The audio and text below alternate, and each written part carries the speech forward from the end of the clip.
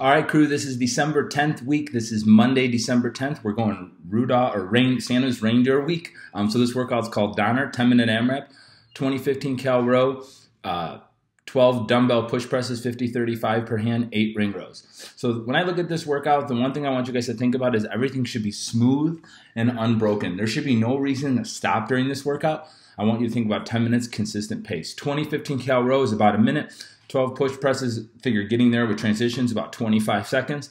And then 8 ring rows, setting up, doing that's about 20 seconds. So I want you guys to shoot for 5 rounds plus in this workout. If you're not getting 5 rounds plus and your row is at the time that it needs to be, what I want you to really look at is how deliberate you are with your transitions and like how quick do you start the next thing. So if that's something that's happening to you, what I want you to look at is if I get off the rower, it's 1 minute and 5 seconds.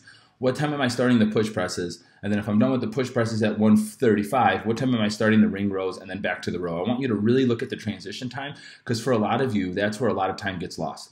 Have fun, guys. At least 5 rounds with Donner. Thanks.